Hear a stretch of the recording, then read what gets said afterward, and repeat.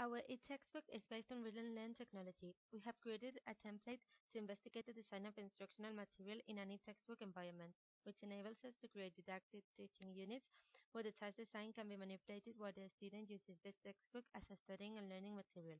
This template enables us to design learning situations based on the following procedure. The students must initially read a curricular text, then click on the question button to answer several learning questions. They should then solve several tasks related to the text for the purpose of learning that specific content. NEST 2011. In order to solve the task, students must choose the correct answer and validate. After answering, the students must read a feedback message. If the answer selected is wrong, he can have a second attempt. Now he has to decide about searching on the text or directly selecting another choice. Finally, the students receive a corrective feedback message, and sometimes, depending on the experimental design, the students can ask for a final clarification or can go back to the text before going to the next question. All these actions can be experimentally manipulated and controlled, which would change the context in which learning happens. The text may or may not be available to answer, there might be different types of feedback messages, the students might have one or more attempts to answer the questions, etc.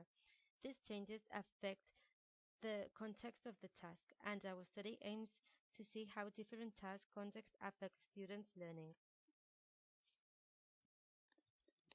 This tool is a web application which presents each type of information in a different page and takes record of all actions and times performed by the student, creating a file data, like this one, with a detailed sequence for each student and session. Here we can see at what time the student started reading the text, reading the question, and the answer submitted for an open-ended question. On the next question, when he selects an option and when he decides to validate it. Then we see at what time the feedback message opens and when the student decides to close. Also, it registers information related to the context. It shows the question number, the time each action takes place, if the answer is correct. We have also designed a computer tool that allows us to transform the sequence into a standardized file, which summarizes and aggregates the information from all students. This standardized file can be exported to a statistical package, such as SPSS, for further analysis. This data allows us to analyze the different aspects that manipulated can influence learning while students work on the eTextbook.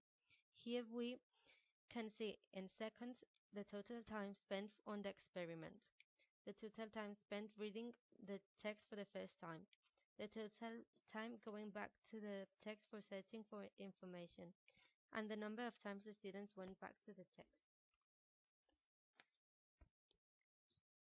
We have done 2 studies to determine how the context of the task affects the process of question resolution, and especially the learning, through a measure of delayed recall.